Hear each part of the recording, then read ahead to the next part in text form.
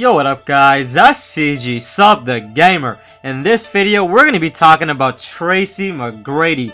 Now before we talk about this gameplay, I was trying to record TMAC on 2K12, but it was just too hard playing 2K12. I'm shooting with the dribbling stick, it just got too confusing, so I just sticked it out with some blacktop gameplay with Kemba Walker and Mario Chalmers. Why? I have no idea. But anyways, let's start talking about Tracy Mcgrady. So first of all, who is Tracy Mcgrady?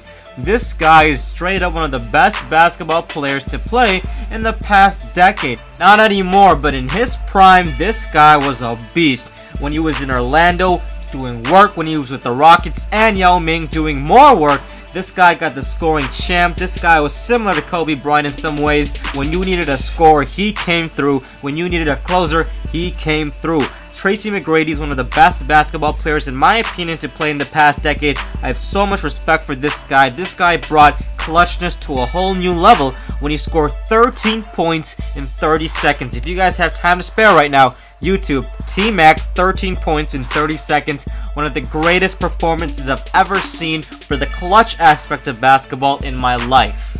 So why is a guy with such legendary status playing overseas in China?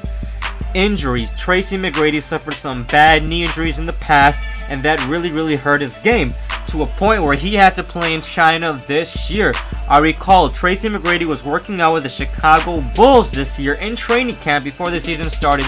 He wanted to get into the team, but of course Coach Thibodeau and management felt it was not necessary for the Bulls to add TMAC, resulting in him playing in China. Last year he played for the Atlanta Hawks, averaged about 5 points, 4 rebounds, 3 assists. It's not bad. He only got 16 minutes of gameplay a day, but still it's not bad. Right now in China he's currently averaging about 24 points a game according to some sources, which is not bad at all, but of course it is China. But even for him to go 24 points a game against players like Gilbert Arenas, Aaron Brooks, Stephen Marbury, and others proves he still has some skill.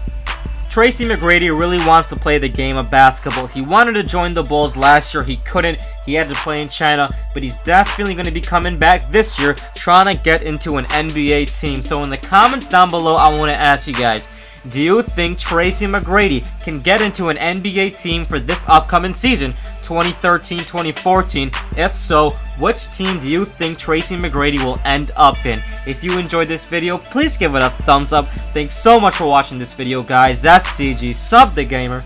Have a good one. Peace.